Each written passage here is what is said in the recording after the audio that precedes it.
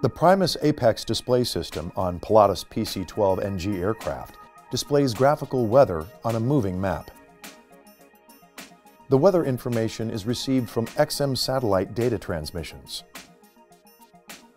The various XM weather products are valuable tools that can help the pilot assess weather conditions along the route of the flight. To access the graphical weather, click on the Weather button. This displays a drop-down menu containing the various graphical weather products. Multiple weather products can be selected and displayed simultaneously. Nexrad, or Next Generation Radar, is a network of Doppler radars operated by the National Weather Service. Nexrad data is collected from sites around the country and integrated into a mosaic image. Nexrad provides strategic weather information. However, it is important to note that the images can be in excess of 20 minutes old due to the time required to collect, combine, and transmit the information to the aircraft. This delay should be considered when using Nexrad for tactical deviation decisions. Onboard weather radar should be used for real-time weather information. Select Satellite from the drop-down menu to display a satellite mosaic of cloud cover. Cloud temperatures are estimated at various altitudes across the country and converted into estimated cloud heights. Select Winds to display the wind speed and direction for the selected altitude. Move the cursor over the altitude window and rotate the scroll knob to change the altitude. Storm cell heights are only available when Nexrad is selected. The tops are displayed in flight levels. The speed and direction of cell movement is also shown. Lightning displays cloud-to-ground lightning strikes detected by the ground-based National Lightning Detection Network. This information can be paired with Nexrad images to get a comprehensive view of where the most severe weather may be. Turbulence shows areas of forecast turbulence for the selected altitude. The color shading indicates the intensity of the turbulence. Turbulence is exclusive of any other selection.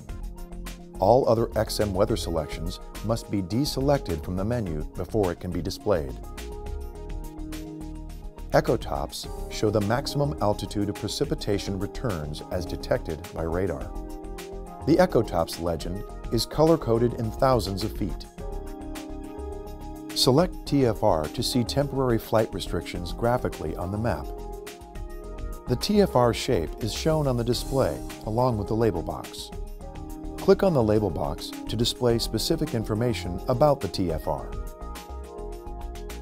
Areas affected by airmets and sigmets can be graphically displayed on the map, either independently or together. The map legend is color-coded to show the type of airmet or sigmet. Click on the border to display additional information about the airmet or sigmet.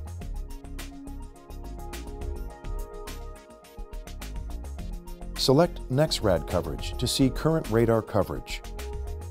Nexrad Coverage is used to confirm that the area of the Nexrad display being viewed is monitored by radar. To reduce map clutter, XM weather data is removed from the display at specific map ranges. For more information, refer to the Honeywell Pilot's Guide.